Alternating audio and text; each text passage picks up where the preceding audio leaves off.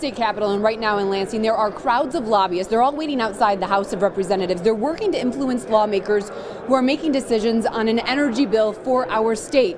Many lobbyists are from area schools who say they're concerned that schools could lose millions under this legislation.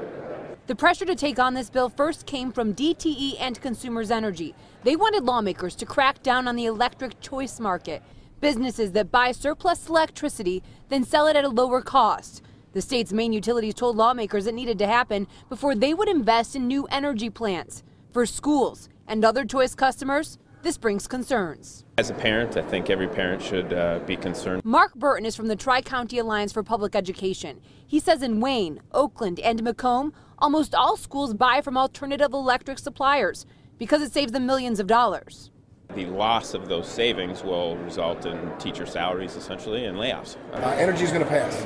I'm confident. Republican Representative Peter Lucido from Macomb County said the governor pulled an all-nighter last night with Republican representatives, pressuring them to come up with a compromise.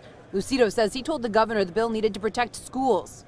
We have our jails, our county building. We have our community college, Macomb, which those two campuses save about $500,000 a year on choice. Therefore, why would we want to give that up? What are we going to backfill it with? Taxpayers' dollars? I don't think so. Republican representatives say they reached a compromise, agreeing to keep choice. Critics say their understanding is the bill would still increase costs for choice customers by allowing a commission to increase fees passed on. DTE says it's a fair deal. Republican Senator Patrick Colbeck says he doubts he will vote for the bill when it goes to the Senate. He says it doesn't benefit consumers. It's kind of a cowardly way of going off and approaching things. You got to take accountability for when you're going to go off and increase those fees. After the House, this bill still has to go to the Senate and the governor for approval in order to become law. In Lansing, Kim Russell, 7 Action News.